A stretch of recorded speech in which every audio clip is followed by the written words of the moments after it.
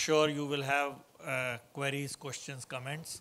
May I request all the speakers to come on the dais and face the consequences. So what we will do is, I realize that we are running little behind schedule, but in the interest of science, you all know that we have to sacrifice something. We'll sacrifice half an hour of our time for taking question answer. So we will close this discussion at 1:30. And then we will have 45 minutes of lunch and then come back for the next session. So that's the schedule I have chalked out for you. And I think you will bear with this delay, but the talks have been so fascinating and so informative. I thought we could scoop some time out of our lunch schedule. So what I'll do is I'll just be a spectator to see if there are hands going up for comments and questions. Rohini, yes, I'll come to you. Please be brief in your comments and please be brief in your answers so that we can go for lunch. So Rohini. I had a very brief comment because of Somak, who named IISER technologies.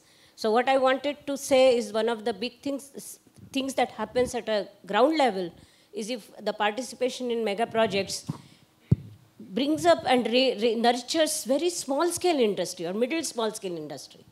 And one of the examples is this IISER technologies, because they are now making these systems for you, and they have actually made what are called precision positioning magnet systems, 2400 in number, on which LHC resides, essentially to make sure that the beam propagates very accurately. So what I'm trying to say is that this is an investment at very different levels, at many, many different levels.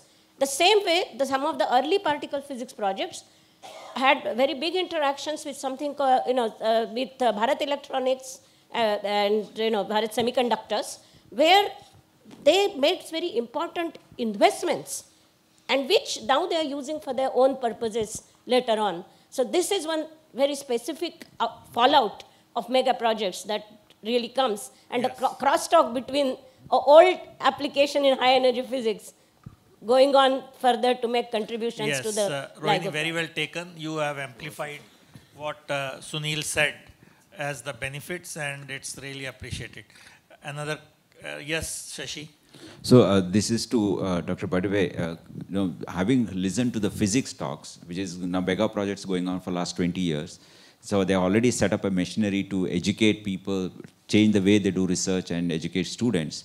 So considering the kind of work that you need to, the quality control, you had to set up, what is the effort in terms of education and training people? So the National Cancer Grid for Quality Control has peer-reviewed these 124 institutions. It has begun the process of peer review so that we bring it to the level that optimum level wherein everybody delivers the same kind of it will take a little longer time, because on an average in a year we are not able to peer review more than 8 or 10 institutions. So we will try and put that up so that the QA QC at each individual institution remains good.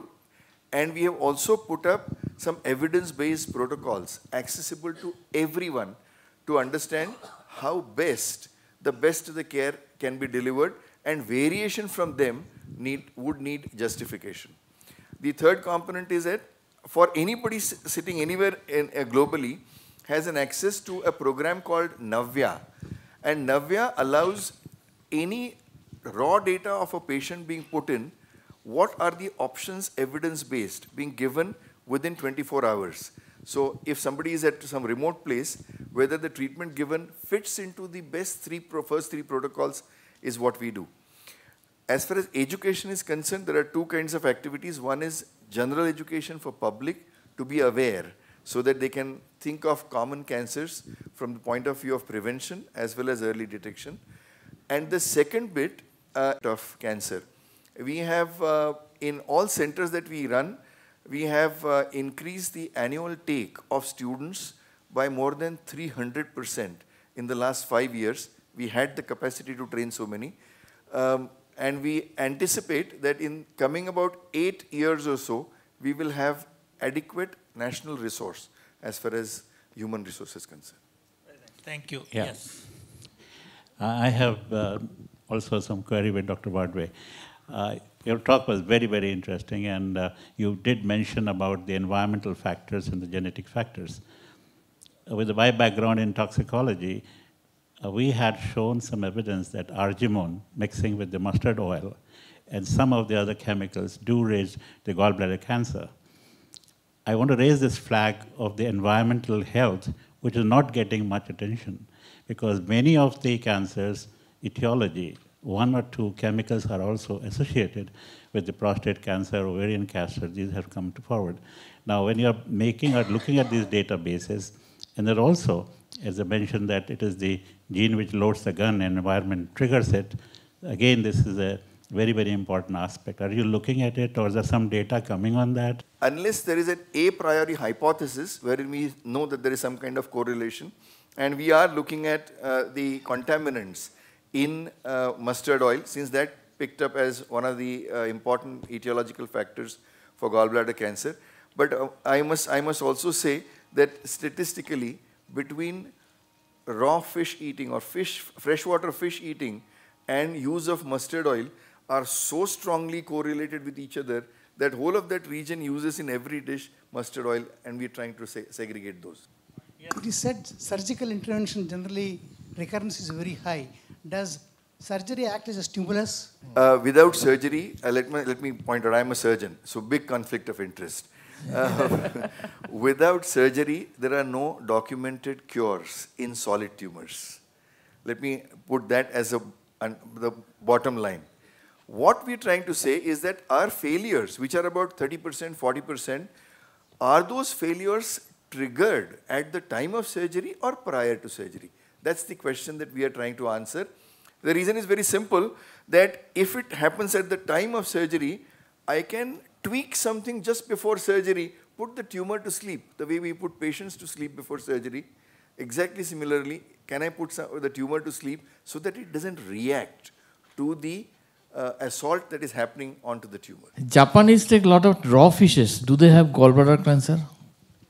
Raw sea fish, seawater fish, saltwater fish is not an etiology. Let me give you one small quick answer.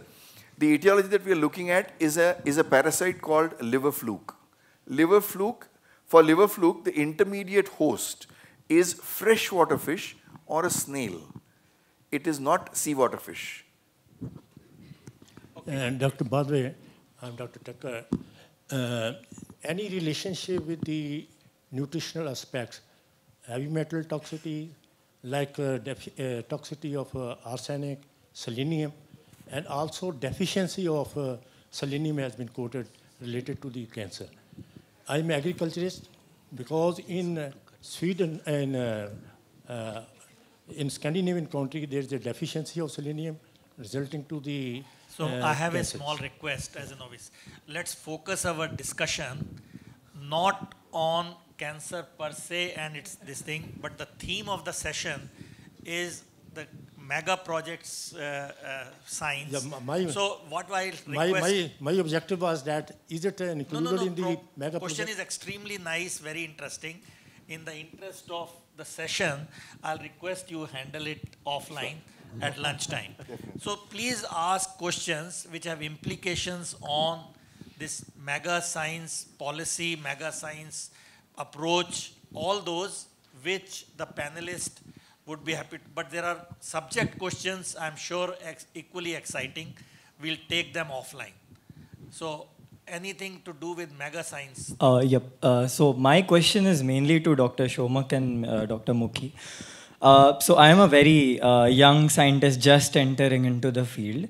And with all these mega projects happening, I wanted to ask in what way can students contribute nicely. So for example, Mr. Mukhi mentioned that the percolation of awareness among students is still very less. And me coming mainly from an engineering institute, I'm from BITS, Hyderabad, it's very, although the students are really, really interested if the opportunity falls into their lap or if it is there, but it doesn't get implemented. Yeah, so actually I don't think I said percolation of information to students is very less as such. I think students actually have excellent opportunities to find out about mega projects because everything's up on the internet. But you know, what happens is in a given institution, you want some faculty there who will guide you towards that. And this is why I have recommended that all physics departments, for example, should have some faculty who can guide students towards mega projects, be they in high energy physics or in astrophysics. Yeah. I think one of the things that I wanted to emphasize in my talk was that even though the three projects I talk about really fundamental physics problems that we need to solve with them, the challenges in building them in the next 10 years are all engineering. You know, you don't need to be a gravitational wave scientist to build LIGO. So, and that is why this outreach is so important. And the outreach to particularly the engineering colleges and communities who don't participate traditionally in the building process of these mega science. This is a new way of doing science in India. And it has to reach outside the core pure science community as well as far down as possible. We are talking of things that will be finished building in 2030, 31, 32. I'm not going to be there. Nobody, I mean, most of the people in here are not going to actually use these instruments. You will. So all these projects are for you. Okay, this is a question to Partha. This was a very interesting talk. When you do the genetic analysis, genomic analysis and so on, do you also take into consideration the social backgrounds and the cross communication that may happen when our sociologists also involved in this, people who have been looking at the history of each tribe and so on? Then you see, when you take the total thing together, it will really become very meaningful. So at two stages, we involved other scientists of other disciplines at the study design stage, because we can't figure out what is an ethnic group, and we need to collaborate with sociologists and anthropologists. Second, after having collected the data and analyzed the data at the stage of interpretation.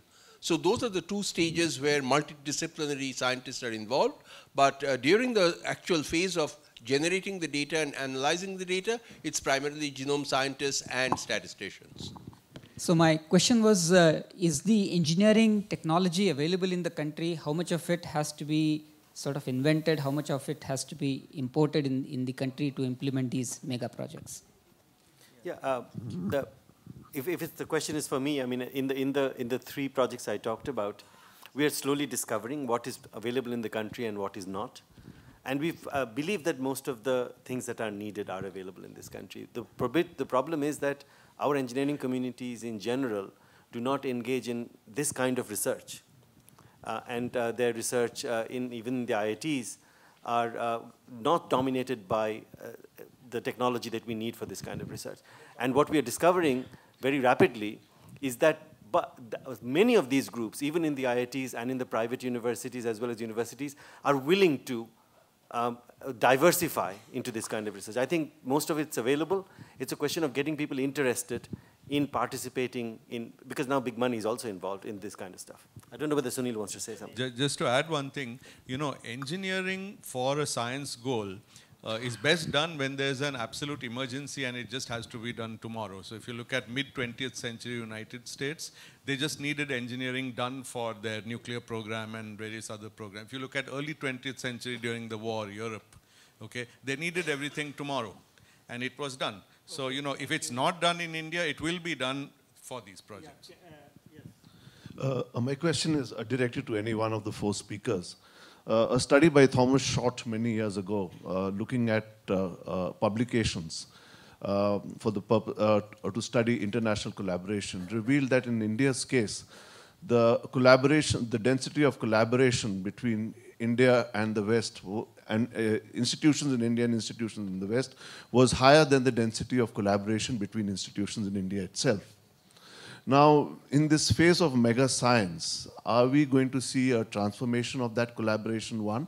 And my second question is there going to be any spillover into the university system, or will it remain within the... It came out very clearly that whatever you are saying is happening already I don't know if the statistics has the data in the last 2, 3, 5 years, but from all the 4 talks, it was obvious that enormous inter-India collaboration is, to me, it's booming, which was very clear. I think it has to. There is absolutely no manpower in the institutes who do research. I mean, the kind of manpower we're talking about only exists in universities, an absolute necessity, and this is what we are doing now. This and then in the middle, yeah. This is a question to Dr. Badwe and Dr. Majumder. Today we talk about personalized medicine, which in the context of genomic medicine.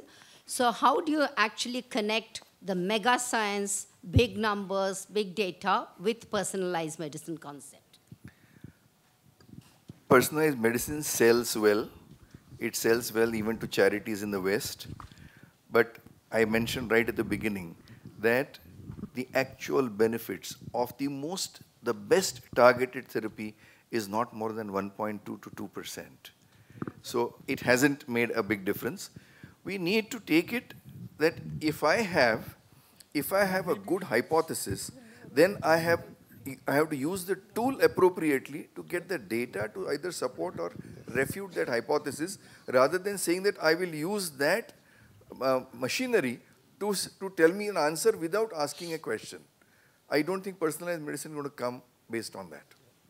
So I have a completely different take on this because I think that the evidence, whatever, even if it has 1.5% impact on patient lives, this evidence could not have come unless large numbers were screened, biological pathways were screened, and therefore inhibitors were found. So I believe that a lot of it has come from mega projects, and I think it's going to contribute in a major way to all kinds of diseases. I had some comment on Somak's and Sunil's. From my own experience being associated with the Square Kilometre Array project and some concern with the TMT, there are 2 worries. One is what people asked about engineering aspects of it. I was associated for 6 years with the engineering evaluation of the Square Kilometre Array project. Now, the amount of problems that are there in these mega projects, we completely underestimate the times which are required.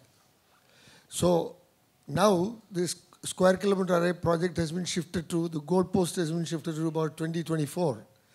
When I started, it was at 2015. And now it is 2024, and I think it will end up as 2029. So you are quite right that most of us will not see this at all. But the concern is you need a lot of young talent to come in, and they have to work for it. Perhaps they will not also see the end result of this. So to keep the motivation for this long is the problem. I think it's an absolutely valid point, and I really don't have a major response to it, except to say that if these things need to happen, as Sunil pointed out, an emergency needs to be declared. I mean, this is part of the whole point of interactions like this, but also outreach to the community. It is not true that people are not coming up to do this. Now, slowly we are seeing, even in small companies like IISER, as Rohini said, they have realized that really they need to do things at the international standard and not, yes. and so the standards need to be improved. And this is what was holding us back in the last few years, as you're telling me. I think what I'll do is, before I close, since these mega projects have impact on the young people, are there any young people who have a question? Because I'll give preference to them, this and last this. My question is regarding data that was being discussed in talks. With a lot of data available in a lot of sciences, and data analytics skills being acquired by people from various fields, sometimes different from where the data is coming from. There are 2 questions, which are mostly yes or no, if possible. Are there interests in fields like genomics and cancer research to acquire people who have data analytics skills from other fields? And second, is this data or any part of the data, is the plan to have it publicly available, some part of it, so that people who have data analytics skills can mine it? So we are trying to embrace such people, but we don't find anybody to embrace. That's one major problem. The computational people and the statisticians, they don't want to deal with biology. So we don't find people to embrace, but we are ready to embrace. The second is that much of these data on mega projects, especially in the area of cancer and several other diseases, are actually in the public domain. I agree with that. And in our own institution, if there is any genomic project that happens, the PI is given a time duration of 18 months to 2 years for all the publications to come out of it and then get the data in public domain. And we badly need individuals who can crunch this kind of a data since everybody is learning.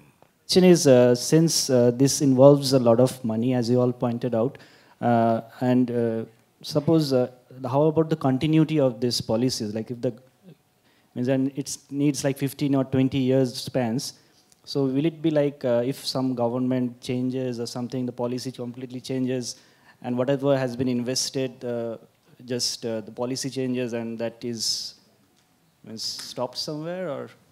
Actually, I don't know who will answer this, but answer is that most of these things continue, but with some aberration, and they get self-corrected, and fortunately nobody is immortal.